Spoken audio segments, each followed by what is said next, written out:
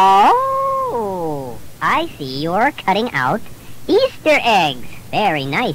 But how come they're all round? These are not Easter eggs, Bernie. These are Valentine hearts. I'm sorry. Oops, oops, oops. See? When I open them up, they turn into hearts. Aha, the old folded Easter egg turns into a Valentine heart trick. I suppose. Bernie? What? Where did Valentine's Day come from anyhow?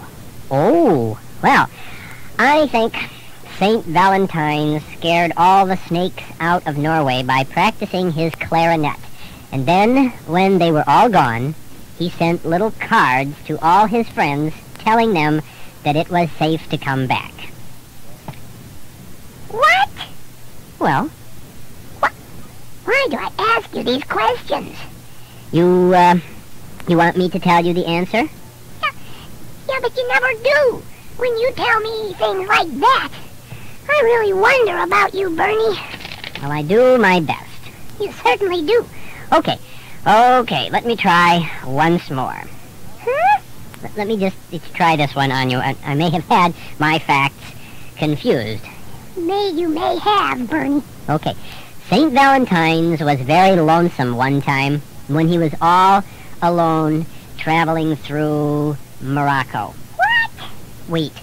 And he missed his girlfriend most of all. Close your mouth, Benny. Breathe through your nose. St. Valentine's knew that lots of other guys must be sending his beloved little hearts with lace and maybe candy that February, so he decided to send more little hearts than all the others put together. But the post office in Morocco was very small, and they couldn't deliver that many hearts. Benny, get off the floor. So he tied each heart to a snake's tail and then began playing his clarinet. And off they went to his sweetheart in Norway. Norway? Well, Norway? Listen, this is too much. I was going to write Bible verses in these Valentines.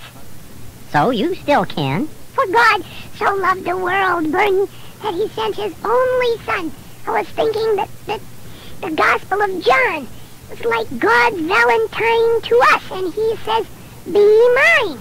You can write that. Write that. Go ahead and write that. Why do you have to answer a harmless question?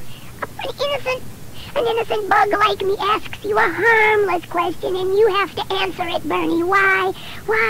Never mind what I said. I'm probably half wrong anyway. Half wrong? Half wrong? Half wrong? 2/3 wrong then, okay? 2/3 wrong. 2/3 wrong.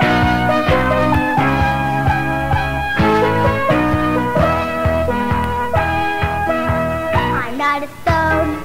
I'm not a stick. I'm not a bone. I'm not a brick. I'm not that.